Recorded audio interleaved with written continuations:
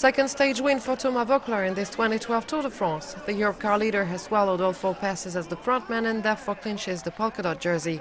The big underachievement today is for title holder Cadel Evans.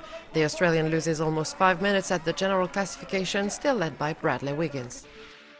This Wednesday, the racers experience a high mountain stage from Pau to Bagnères de Luchon, a 197-kilometer ride over the 4 historic Pyrenean passes, Aubisque and Tourmalet, both O category, and Aspin-Persoud, the last 2 climbs of the day, both category 1. This stage 16 offers a surprising scenario. After only 20 kilometers, 38 riders clear to form the largest breakaway in this 2012 Tour de France.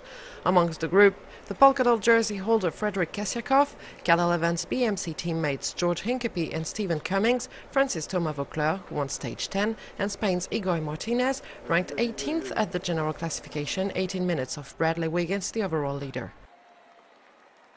2 of the breakaway riders are struggling for the best climber classification. Ranked 4th, Thomas Voeckler is 32 points behind Kassiakoff and would like to dispute him the polka dot jersey. He proves his determination as he attacks the Swede in the last meters of the Aubisque climb. Voeckler takes 25 King of Mountain points, 5 more than what his rival wins. After riding along for about 100 kilometers, the huge break splits in the ascent of the Tourmalet Pass. Once again, Thomas Voeckler attacks and is followed by his compatriot Brice Feilloux. The duo cycles together. Voeckler is first over the summit and collects another 25 points. He is now only 16 points behind Kassiakoff for the King of Mountains jersey. The latter is 4th at the top. While the bunch reached the top 10 minutes after the leaders, the French duo heads towards the Col d'Aspin.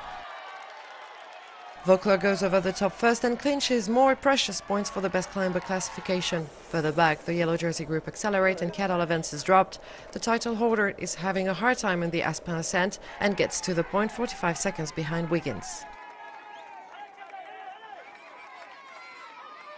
Voeckler realizes some of his comrades from the group of 38 are coming back. This is the time for him to leave Brice Feilloux and to make his own race for the ascent of the Persoud Pass, the last climb of the day. He's alone as he crosses over the summit and therefore gets 10 more King of Mountain points, making him the new best climber of the Tour.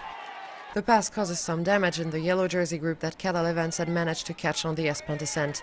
The Australian is dropped again. Pierre Rolland and Thibaut Pinot collapse as well. The pursuers group around the yellow jersey sees Vincenzo Nibali attack 4 kilometers from the top. The Italian breaks from the Sky Team top of the GC duo, Bradley Wiggins and Chris Froome, but they manage to come back. After pedaling at supersonic speed on the last descent, Thomas Voeckler gets to Bagnères de Luchon with a comfortable lead. It allows him to savor every second of this second stage victory in the event.